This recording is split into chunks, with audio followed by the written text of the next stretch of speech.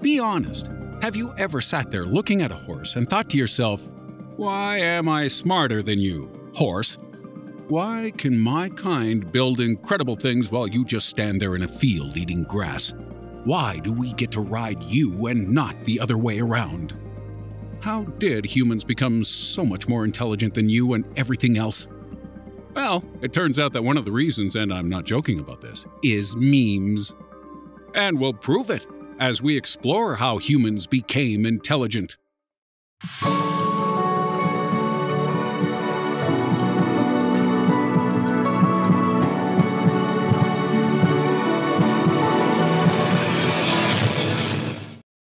Starting at 6, the brain. You cannot separate the emergence of human intelligence from the brain. Our chunk of bone-wrapped gray matter is nearly double that of mammals with a similar body size, and over the past 7 million years our brains have grown 3 times bigger, with much of this occurring in the past 2 million years alone.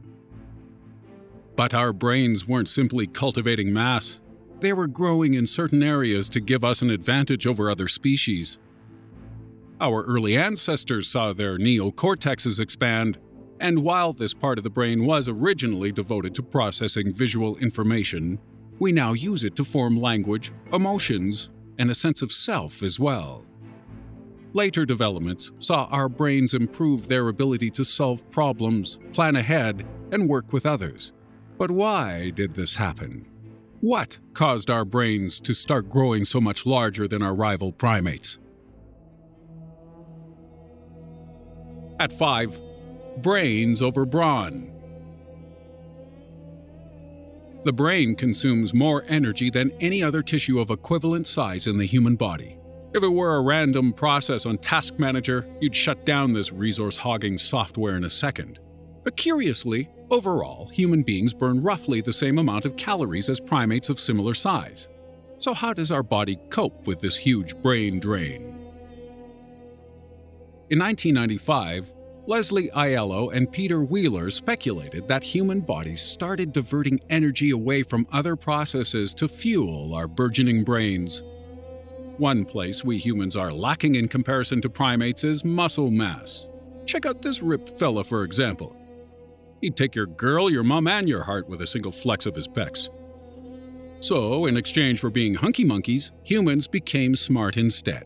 But what prompted this change? 4. Why so smart? For human brains to grow and intelligence to develop, there had to be an evolutionary cause or reason behind this change. So what was it? Harvard biological anthropologist Richard Wrangham theorizes that the discovery of fire enabled us to boost our calorific intake by using it to cook meat. Cooked meat digests much easier and releases more calories. And more calories means more energy for brain growth.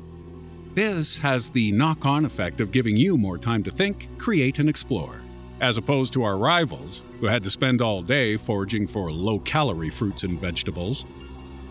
Another theory links brain growth to bipedal movement.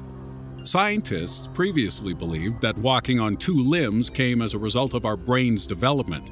Now, some think the opposite may be true.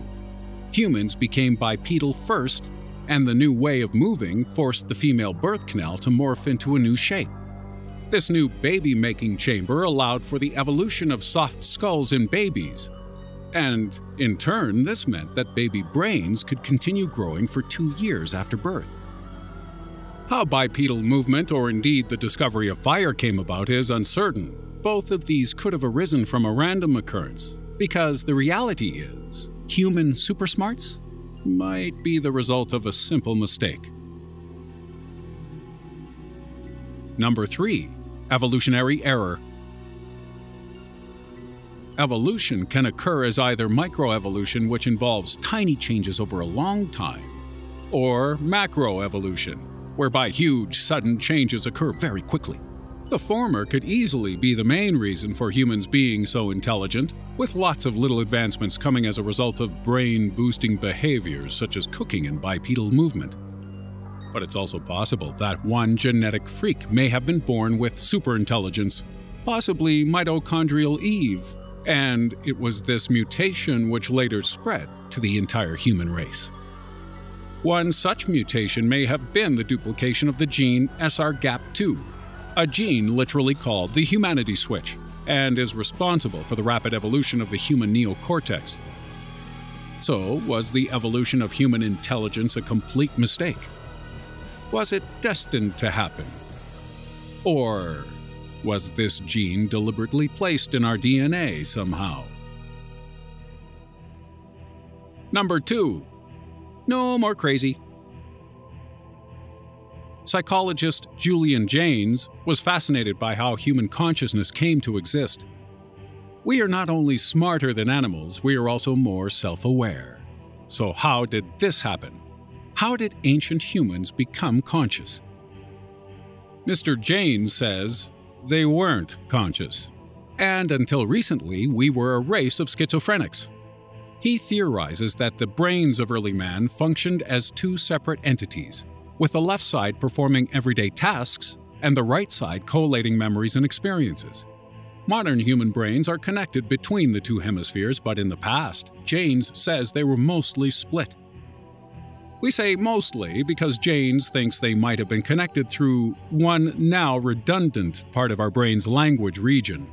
He believes this rudimentary bridge between our hemispheres would have caused early man to hear noise hallucinations, and that our early culture was derived from the shared discussion of what these voices meant. He even asserts that these sounds were responsible for the creation of gods and religion, and that the fully linked brain was only established in recent human history, after complex societies began to form. And this leads us to the entry you've all been waiting for. At number 1, memes. The social brain hypothesis states that human intelligence arose to help us survive in large and complicated social groups. Ideas like charity, friendship, enemies, and language were invented by random pockets of individuals trying to make their way in the world. But how were these concepts made ubiquitous across human society? Why do we all act in mostly the same ways? You guessed it, the meme. The word meme doesn't just describe a mass-shared image on the internet. It was actually a term coined by Mrs. Garrison's one-time lover, Richard Dawkins. Dawkins used this term to refer to any idea which can be culturally transmitted, and which changes over time. Anything from musical melodies and cooking through to social customs and new ways of jacking it can be considered memes, since they've all been generated, spread, and refined throughout mankind. Our brain's ability to process communication plays a fundamental role in this, as once we were able to share experiences and ideas with others, our society underwent something called mimetic evolution. Memes spread throughout small populations of people like a virus, and eventually the ones which were most useful to human beings established themselves. This obviously helped the spread of technologies and ideas, but it may have also helped facilitate the development of consciousness. Certain aspects of your awareness are undoubtedly genetically transmitted, but many questions about the human self and our experiences arise from the sharing of thoughts and philosophies. Without this, we wouldn't even have the concept of consciousness in the first place. And so there you have it. Humans aren't special after all. The gap between us and animals is not as great as you or most people perceive it to be. And we've investigated just how big of a threat this is in our bonus video, Humans Aren't Special, which you can watch on our Patreon page at patreon.com/strange mysteries. For a $2 a month pledge, which you can cancel at any time, you'll get to watch this, and indeed all of our bonus content which goes deeper and darker into every topic than YouTube allows. If you don't want to donate, then it's cool, we still love you. And we'll continue to provide the best content we can under YouTube's restrictions, as you'll find out by watching our recent video, which asks if we can create consciousness.